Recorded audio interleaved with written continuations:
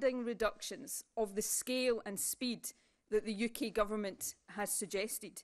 We believe that these will slow economic recovery and make deficit reduction more difficult.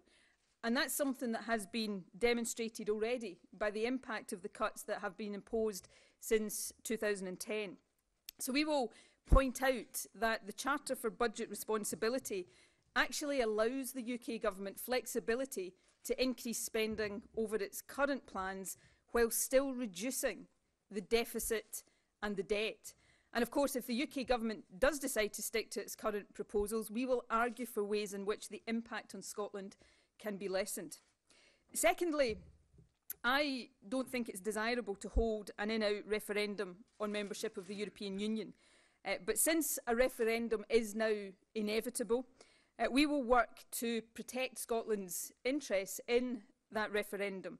We will propose a double majority, meaning that exit from the European Union would only be possible if all 4 nations of the UK agree to that, something that would ensure that Scotland couldn't be forced out of the European Union against our will.